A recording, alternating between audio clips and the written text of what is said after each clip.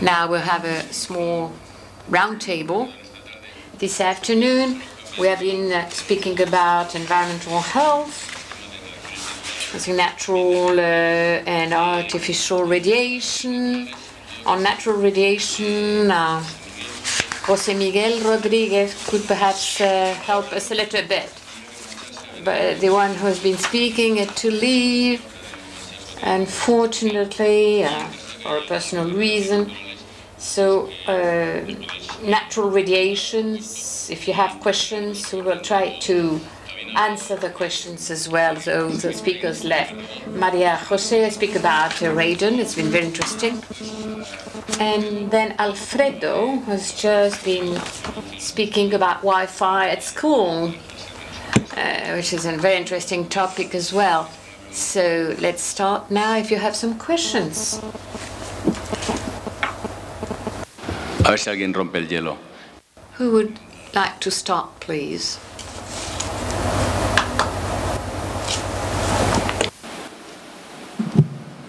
Luego a la salida vamos. We'll have to pass a test when we're finished, so careful.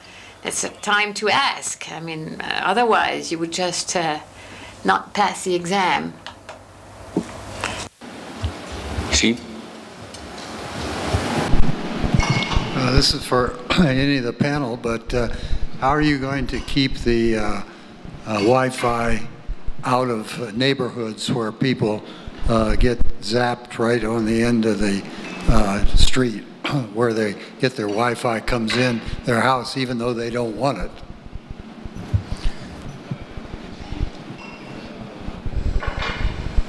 Sí, vamos, está preguntando si se va a mantener Yes. Well, the Wi-Fi para que haya cobertura en las escuelas o en las casas, etcétera. Going to be maintained. As to schools, particularly, in fact, in Spain, we don't know what's going to happen, because, as we've said, it's there is a program called School.0, which is supposed to offer computers to a lot of students. Because of the lack of funding, this has been eliminated.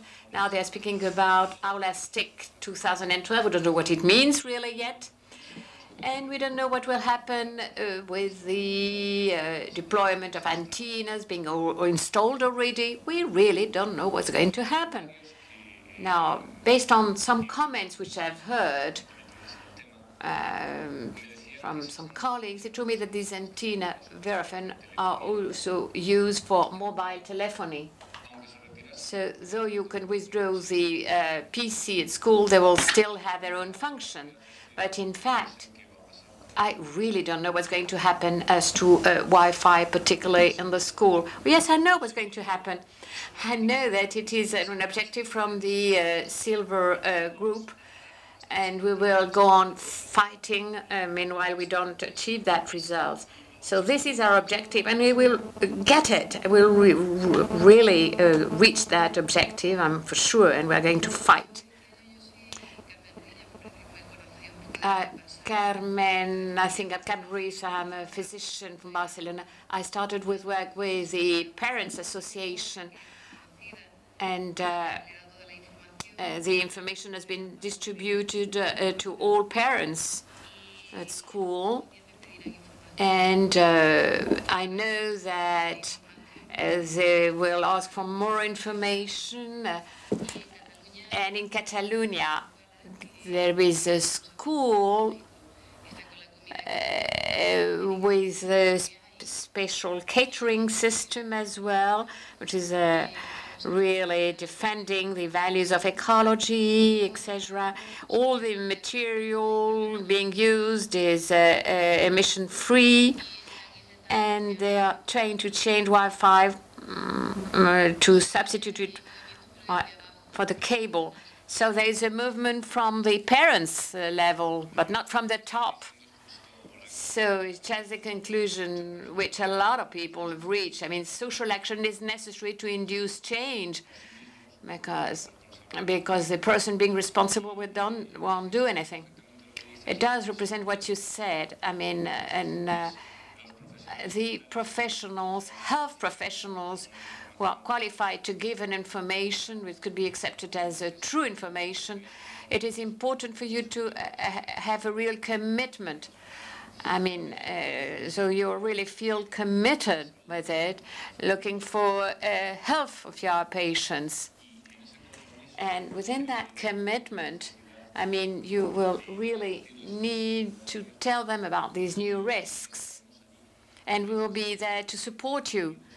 Some individuals and institutions which are filling up that kind of gap which exists, but the participation necessary. Your intervention and the person getting your message should also need to participate. And that's something which is obvious. The environmental toxic products have an impact on us and on the next generations.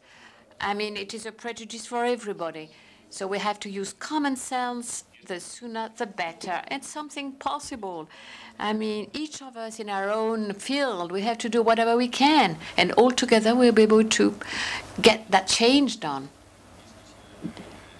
I would like to add something to what Catalina just said now on non-ionizing radiations, antenna, etc. Yeah, some experts have been consulted. And there is an institution which can measure the radiations on the roof of your home, etc. If you ask for it, what do? They they install a device during some time, and the way they measure, I think it's 6 minutes, 6 minutes. And they measure, they get the average value. And apparently, I'm not an expert, but apparently what is causing a damage is the peak value, not the average value. So at the end of the measurement period, it's something really legal within the limits being allowed, because if the limits are 450 microwatts per square centimeter, or perhaps they get 10, 15, or 20, but not 450. So it is not recommended, but it's within the legal framework. So we reach the conclusion that what we have to do is to drop these legal limits. But in Spain, not only in Spain, but in other countries, there are just a few countries having much lower limits compared with ours, which are 1,000 less. But they use the telephone. Doesn't mean they are not using telephone, but they use it. But this system is more expensive than the one we use with a powerful antenna, which damages a lot of people. Now, the last session which we had in our Congress in the Ramon y Cajal Hospital, well, just as an anecdote, one of the participants, who is a member of Spanish university, a well-known university, stated that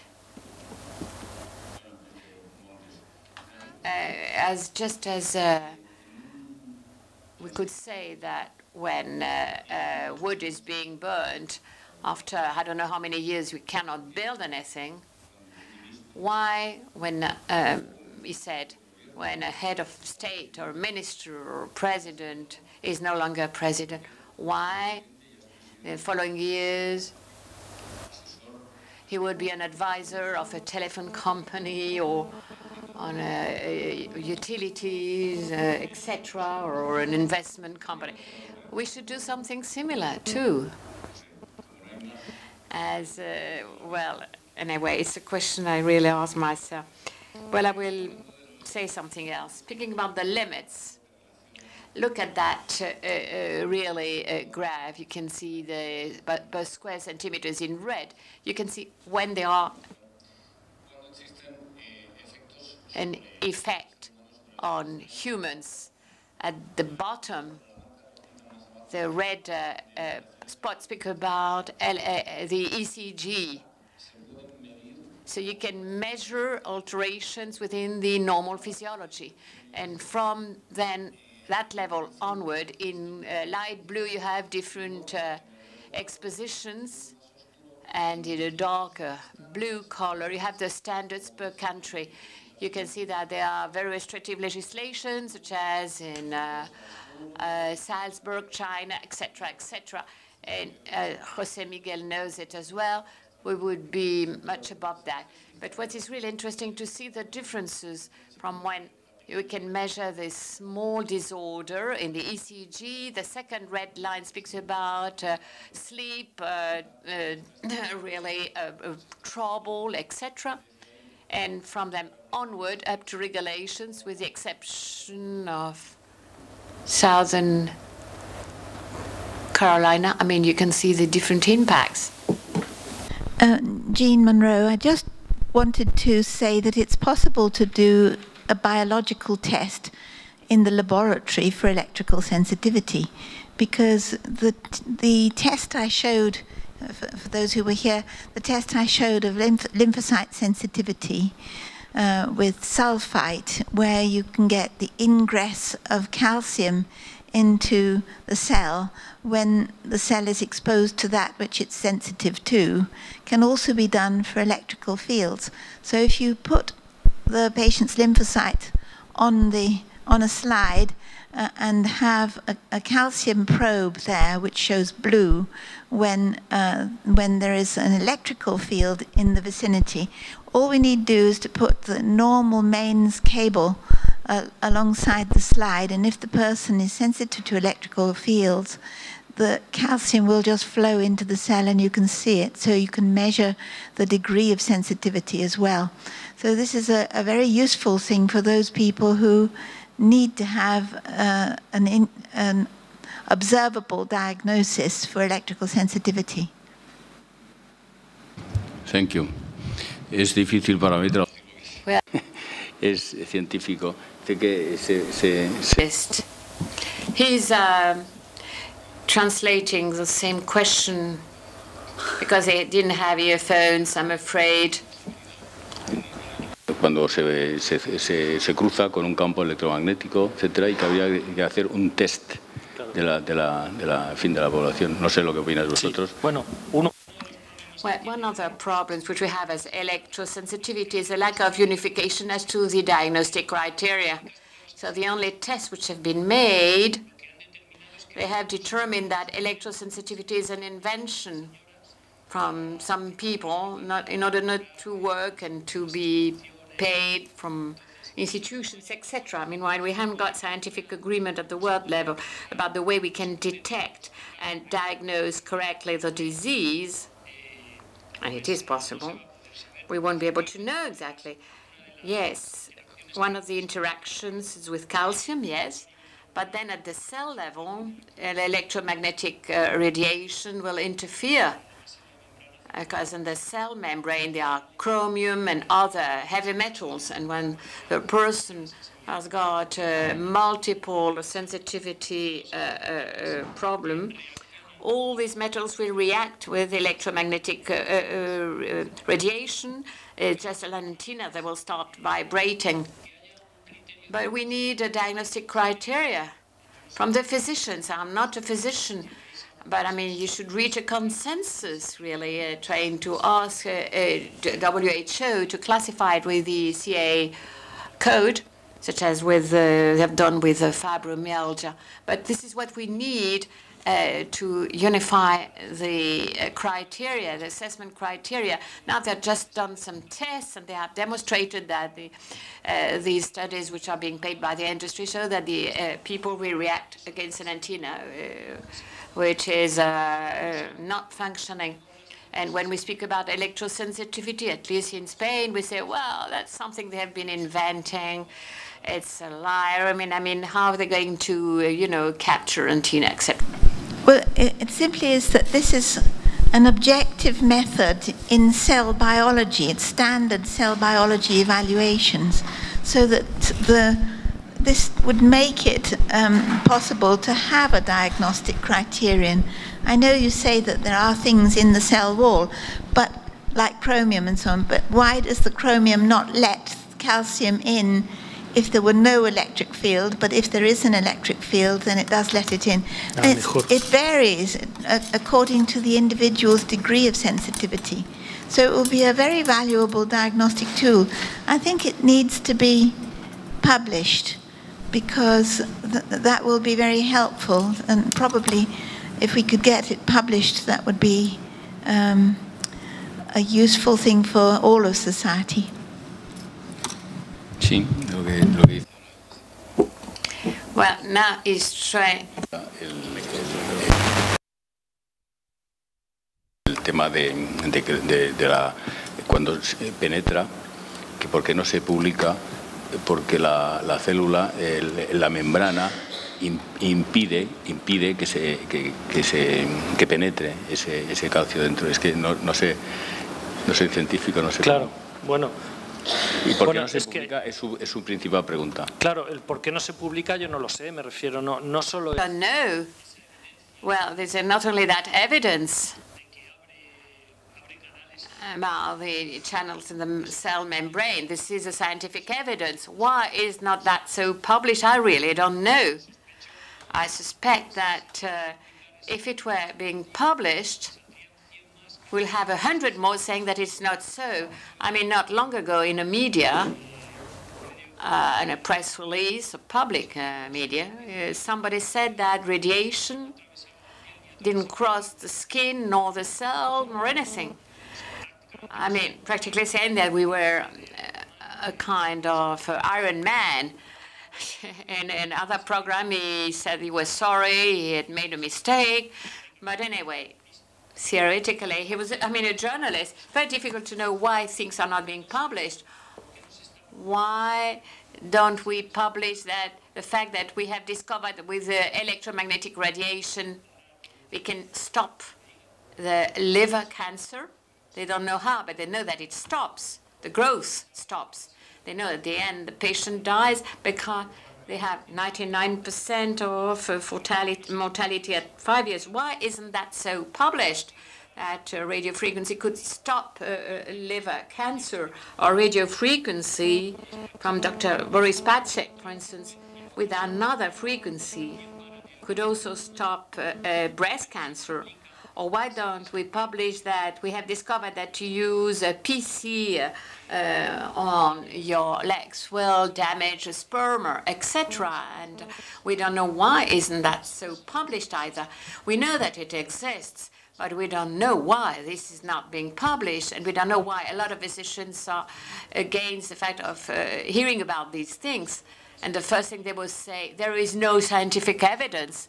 I always answer the same thing. There are scientific evidence, not about the mechanism, but about the scientific evidence. This is obvious. Anybody reading in a report will see scientific evidence. And Broad Matthew will read 10 studies, about 10 studies. You will have enough criteria, at least. But what you say, I really don't know why isn't that so published. A lot of tests could be made. There's another test which shows that there is an increase of metabolism of sugar in the brain when you are submitted to radiation. There are a lot of studies which have been made which shows an interaction. In fact, the EU is, in the intermediate revision of environment, is asking for an establishment of a correct electromagnetic compatibility mapping. There is not such a thing yet. I don't know whether the physicians know at which frequency each organ works. I don't know. I don't know whether this exists or not, because I know that it's known from the bioelectrical level. I don't know whether it's known.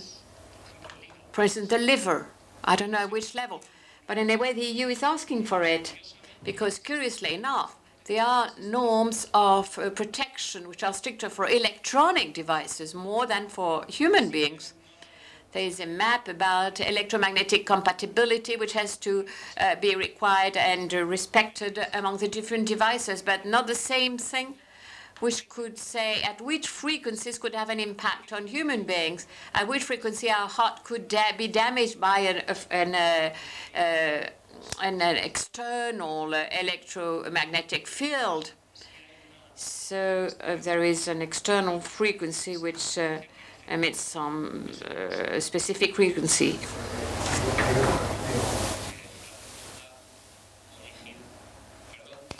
Yes, just a second. To Dr. Monroe, I would like to say something. I speak on my behalf, but I think we are not aware of the fact that there is an objective, repeatable test for the diagnosis of electrosensitivity. But if you know it, we'll be delighted to know about these data, because it's certainly a lack of knowledge from our part. It will be very useful for patients and professionals. Well, we've done this test, but we haven't published it yet. We've got about 150 patients whom we've studied, and we can show it very clearly. I think the reason why we haven't published it is because it can't be, we've got difficulty in publishing anything if it's just an audit. We have to have done this in some blinded fashion, and to be able to do that, we have to put it to an ethics committee, get an ethics committee to approve it, and then we have to be able to look at the results independently so that we can have a record of who had electrical sensitivity and showed this test to be positive and who hadn't, and so on. So I think that we'd probably need a bit of resource to do that, but my view is that it's a very valuable test so far for our patients with electrical sensitivity. Sí, pero la gente, doctor, les diré que ellos sí que han hecho un estudio de este tipo en 150 pacientes que no lo han publicado todavía, pero que en fin, lo van a hacer porque no se ha hecho, por lo visto, a doble ciego, los que lo tenéis, sí, claro. Y lo tienen que perfeccionar, por lo visto, la fórmula que ellos han seguido. ¿Is that correct? Ah, no, es que creí que estaban traduciendo, perdón. A ti sí que te lo han traducido. ¿Quién responde? La pregunta. So my question is about the previous presentation by Mrs. Vizcaíno on radon. I think she said that on the top of the Rocky Mountains there were high levels of radon. So if people with multiple sensitivity flee from cities and take refuge in the mountains because it seems that the air there is healthier, then perhaps, there would be jumping from the pan into the fire. That's my question. Well, it's not really the mountains. It's the makeup. It has to do with the makeup of the mountains. In Madrid, for example, the Sierra is made of granite, whereas in Summer Sierra there is no granite, and so in Summer Sierra the levels of radon are much lower. But this has something to do with multiple sensitivity. It's a second cause for lung cancer in the world, as shown by WHO, but it can be avoided with corrective measures in houses, with good insulation, for example. No pasa nada por vivir en. So there's nothing wrong about living in the cities. If your home is well insulated, you have no risks at all. And radon is immediately dissolved in air, and it is easily dissipated. And so if you walk in the mountains, there's no problem. The problem is if you have a house that is not properly insulated. But I don't think there's any risk for sensitivity. The problem is lung cancer.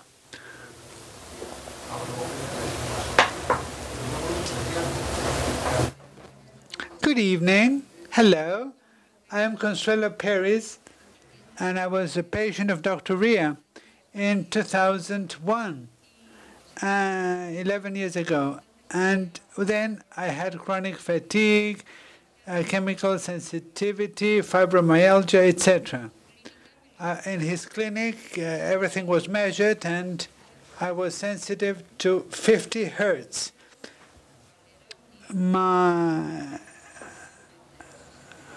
And then my threshold was at 0.68, and I was given a little bottle with that frequency, and I had to drink placing that container in water, etc. And nowadays, after that treatment, my electromagnetic sensitivity is much lower. But I was tested in a very special place. So they do measure it, and each one of us has a specific frequency that is harmful to us. Not all of us are the same. Dr. Ria can perhaps confirm this. Thank you. Sí, bueno, es por lo que... Well, that's the reason why I was speaking about an electromagnetic compatibility map. But there is no human electromagnetic compatibility map. You went to a clinic and you were given a measurement for yourself, an individual measurement. Yes. So I only know that measurements in megahertz, the only Morris bioresonance machine can measure these things, but I don't know of any other device. I know that medicine is based upon biochemistry, and medicine based upon bioelectromagnetism doesn't exist yet. I attended some quantum physics courses in Madrid with a professor from the university, Dr. Fonseca. She is a physicist specialized in quantum physics, and she's a cosmologist. And what she said is that the medicine of the future will be completely different from today's medicine. It will be more related with bioelectromagnetism and biochemistry, because we interact with things on a bioelectrical manner rather than a biochemical manner. If you go into an electrical field, your body does a lot of biochemical reactions, but that is still to be studied. Now, in terms of what you said about this Mora machine, I cannot use it because I have extremely strong reactions. So, well, because of my sensitivity. Well, of course, every person is individual. You cannot use the same yardstick for everybody because each person reacts in a very individual way. And then there's the brain, the way people think. We know that thinking can be very helpful. So really, we can say what the old philosopher used to say.